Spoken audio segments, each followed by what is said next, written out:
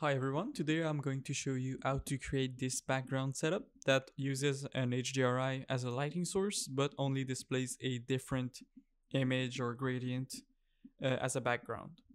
So to start I will just remove this car over here and hide all of that.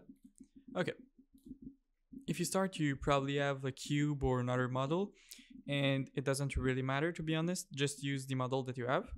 We're going to go into the shading tab over here and you will start with the object shading. I will go into the world shading and then you will probably just start with a basic background node like this.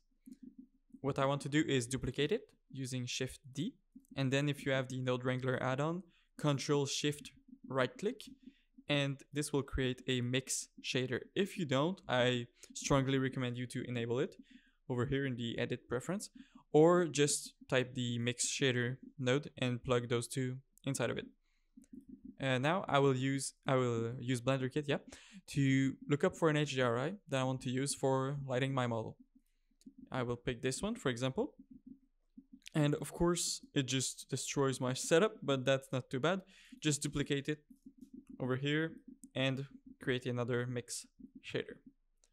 Now I want to flip those two and add a light path node. So just like that, and we will plug the camera ray into the factor.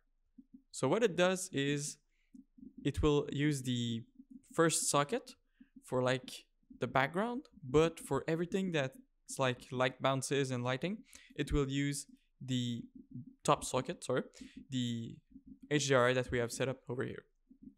Of course, we can't see this at the moment because we don't have any model. So in BlenderKit, just type PL and you will find most of my cars and assets.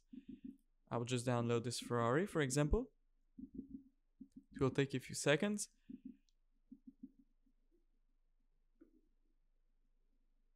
Okay, so my models have a base mesh that's usually kept intact just so you can modify them more easily, but hide this, we don't need it, and hide the base mesh for the windows.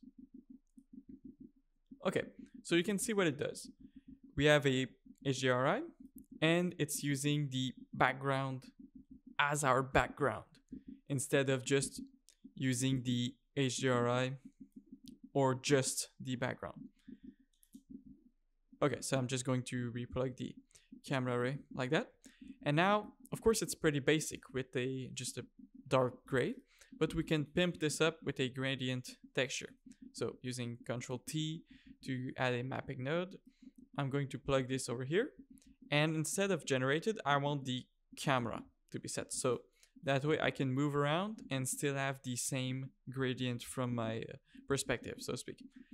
Okay, I want to make the gradient spherical. I want to set the scale to 1.4 and the Z like -800 or something like that, just so that our gradient is centered or almost centered in our frame. I will also add a color ramp to give us a bit more control. And then previewing what the color ramp does, I will bring the black closer like this. And we can see what it does like that. Okay, I will also add a floor, so a plane. I will scale it by like 50.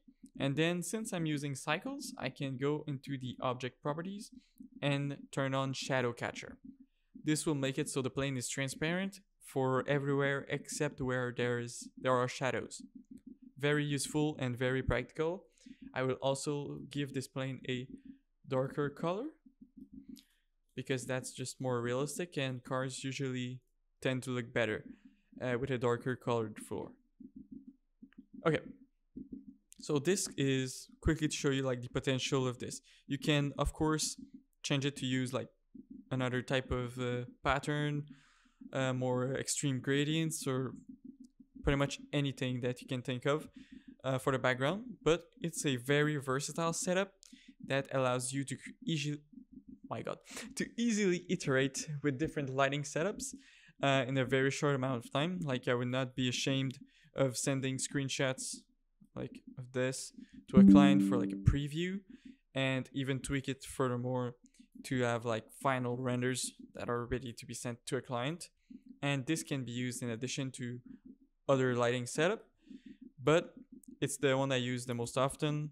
It's very basic, but does the job very well. So I hope this helps, and I will see you in the next video.